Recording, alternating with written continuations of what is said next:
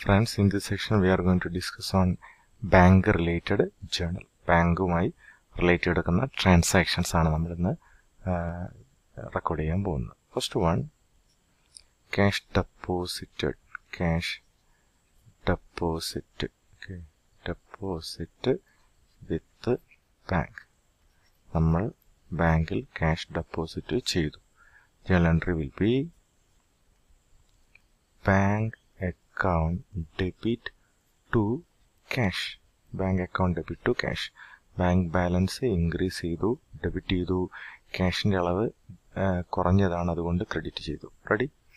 Then second one, cash വിത്ഡ്രോൺ. Cash വിത്ഡ്രോൺ from bank. ബാങ്കിൽ നിന്ന് നമ്മൾ പണം പിൻവലിച്ചു. പണം പിൻവലിച്ചു കഴിഞ്ഞാൽ പണം നമ്മുടെ അടുത്തേക്ക് വരും, ക്യാഷ് നമ്മുടെ കയ്യിലേക്ക് വരും. So journal entry will be cash account debit. Cash account debit to bank. To bank. Bank balance കുറയണം, okay, cash നമ്മുടെ കയ്യിലേക്ക് വരണം. Ready? Then third journal entry, check issued to a person. നമ്മളൊരു വ്യക്തിക്ക് ചെക്ക് ഇഷ്യൂ ചെയ്തു.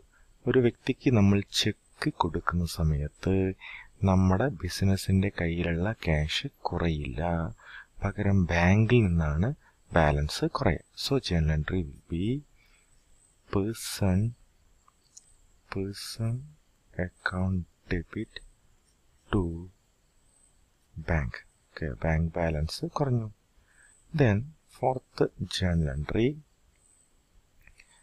Check received. Check received from A person. ഒരു വ്യക്തിയുടെ കയ്യിൽ നിന്ന് എനിക്ക് ചെക്ക് കിട്ടി. ചെക്ക് കിട്ടുന്ന സമയത്ത് ഒരിക്കലും നമ്മുടെ കയ്യിൽ ചെക്ക് വരുന്ന സമയത്ത് ഒരിക്കലും ബാങ്കിലെ ബാലൻസ് ഇൻക്രീസ് ചെയ്യില്ല. സോ ചെക്ക് റിസീവ് ചെയ്യുന്ന സമയത്ത് ക്യാഷ് റിസീവ് ചെയ്തതായി നമ്മൾ കണക്കാക്കും. സോ നമ്മൾ ചെക്ക് റിസീവ് ചെയ്തതിന് പകരം ക്യാഷ് റിസീവ് ചെയ്യുന്നത് കണക്കാക്കും. So cash account debit to person.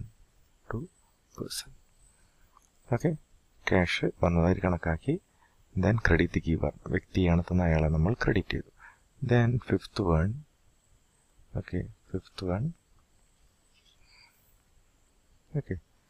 Then check received.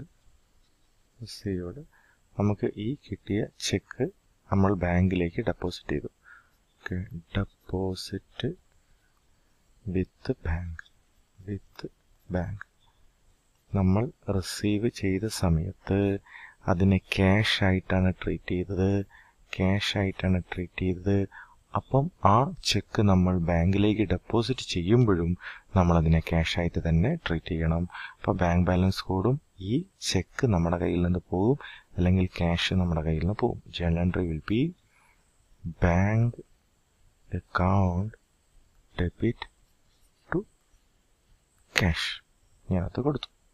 Then sixth transaction situation, നേരത്തെ ഒരു വ്യക്തി, സപ്പോസ് ഇത് ബിസിനസ് ആണ്, ഇതൊരു ഇൻഡിവിജ്വൽ ആണ്, this is bank. This is bank. നേരത്തെ നമുക്കൊരു ചെക്ക് തന്നു, ബിസിനസ്സിലേക്ക് ഒരു ചെക്ക് തന്നു, ആ ചെക്ക് ഞാൻ ഡെപ്പോസിറ്റ് ചെയ്തു. The case number 6, that is person directly remitted cash or check into the bank account of the business. നമ്മുടെ ബിസിനസ്സിൻ്റെ ബാങ്ക് അക്കൗണ്ടിലേക്ക് അയാൾ നേരിട്ട് ഡെപ്പോസിറ്റ് ചെയ്യുന്നു. സോ നേരിട്ട് ഡെപ്പോസിറ്റ് ചെയ്യുമ്പം ഇതിൻ്റെ ഒരു അഗ്രിഗേറ്റ് ഇഫക്റ്റ് ആയിരിക്കും നമ്മൾ ജേണൽ എൻട്രി ആയിട്ട് എഴുതേണ്ടത്, അല്ലേ? Okay, cash or check directly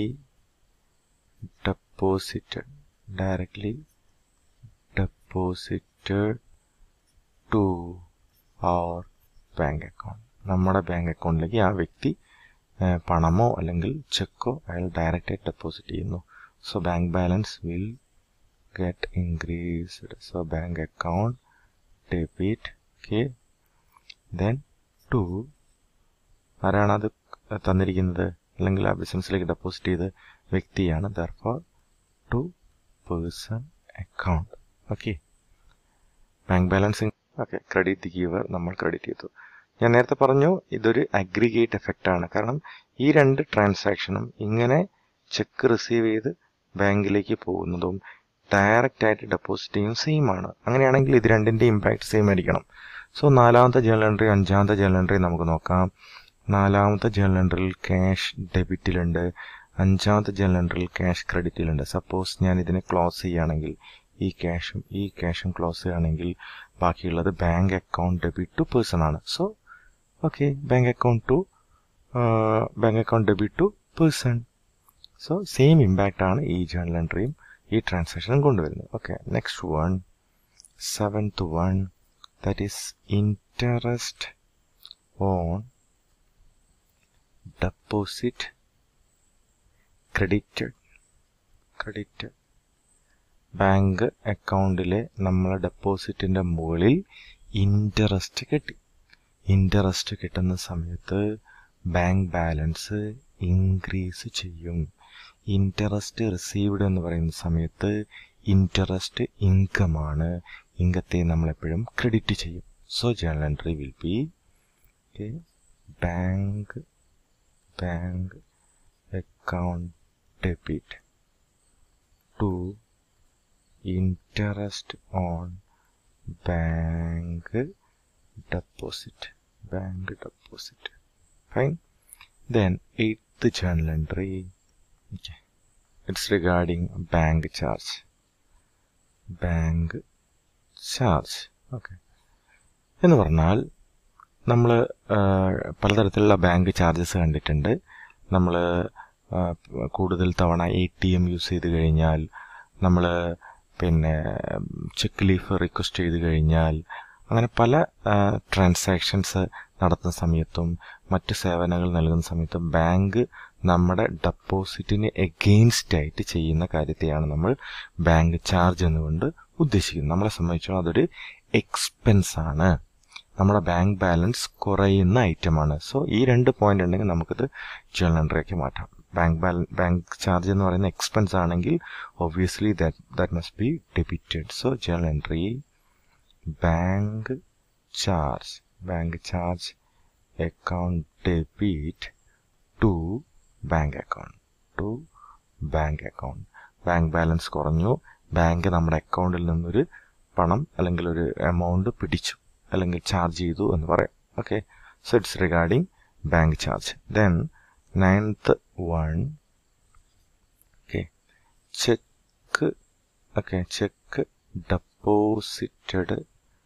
deposited with bank. നമ്മൾ ബാങ്കിൽ ഡെപ്പോസിറ്റ് ചെയ്ത അല്ലെ, നേരത്തെ നമ്മൾ പറഞ്ഞിട്ടുണ്ടായിരുന്ന ഒരു വ്യക്തി നേരിട്ട് ബാങ്കിൽ ചെക്ക് ഡെപ്പോസിറ്റ് ചെയ്തിട്ടുണ്ട് അല്ലെ.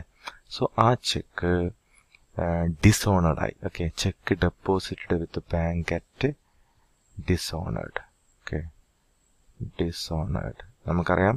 ഡിസോണേഡ് ആവുക എന്ന് പറഞ്ഞു കഴിഞ്ഞാൽ ഈ വ്യക്തി, ചെക്ക് ഇഷ്യൂ ചെയ്ത വ്യക്തി പ്രോപ്പറായിട്ട് ബാങ്ക് ബാലൻസ് മെയിൻറ്റെയിൻ ചെയ്തിട്ടില്ല എങ്കിൽ, സഫീഷ്യൻ്റ് ഫണ്ട് മെയിൻറ്റെയിൻ ചെയ്തിട്ടില്ല എങ്കിൽ ചെക്ക് മടങ്ങും. അതിനെയാണ് ചെക്ക് ഡിസോണേഡ് ആവുക എന്നുള്ളത് കൊണ്ട് ഉദ്ദേശിക്കുന്നത്. സോ അതിൻ്റെ ജേർണൽ എൻട്രി എന്തായിരിക്കും എന്നാണ് നമ്മളിത് പറയാൻ പോകുന്നത്. അതിനു മുന്നേ എനിക്ക് നിങ്ങളോട് കുറച്ചുകൂടെ സിമ്പിളായി അത് കമ്മ്യൂണിക്കേറ്റ് ചെയ്യാൻ ഞാനൊരു സിറ്റുവേഷൻ നിങ്ങളെ മുന്നിലേക്ക് കൊണ്ടുവരുന്നു. ഓക്കെ, നോക്കാം.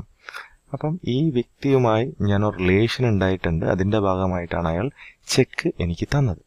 സോ നോക്കാം. ഒന്നാമതായി ഞാൻ ഇയാൾക്ക് ക്രെഡിറ്റ് സെയിൽസ് നടത്തിയിട്ടുണ്ട്. ആ സമയത്ത് ഇയാൾ എൻ്റെ ആരായി മാറും? ഡെറ്ററായിട്ട് മാറിയിട്ടുണ്ട്. സോ നമുക്ക് നോക്കാം. ഡെറ്റർ. ഓക്കെ. ജേർണൽ എൻട്രി ആ person. Okay. Person account debit to sales.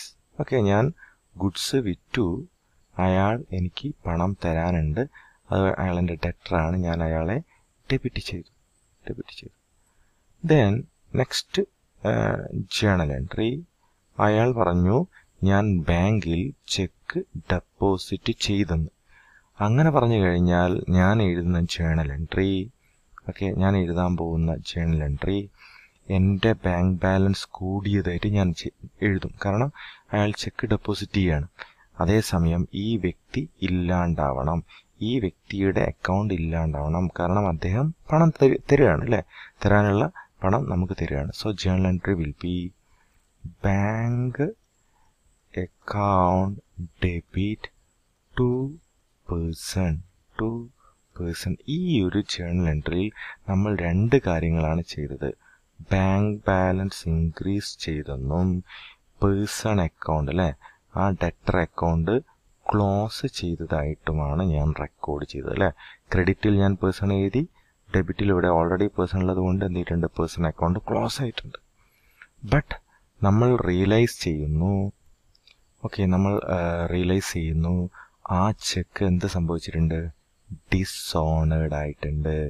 Which means bank balance increase ചെയ്തിട്ടില്ല, അയാളുടെ account close ചെയ്യാനായിട്ടില്ല.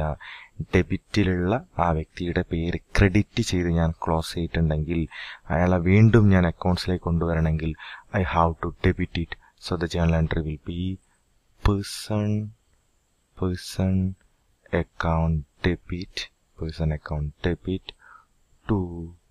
To bank account.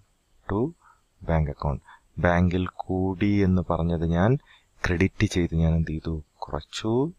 ഇവിടെ വ്യക്തിയെ ഞാൻ ക്രെഡിറ്റ് ചെയ്ത് ക്ലോസ് ചെയ്തിട്ടുണ്ട്, അയാളെ ഞാൻ ഡെബിറ്റ് ചെയ്ത് വീണ്ടും ഞാൻ അക്കൗണ്ടിൽ കൊടുത്തു അല്ലെങ്കിൽ കൊണ്ടുവന്നു.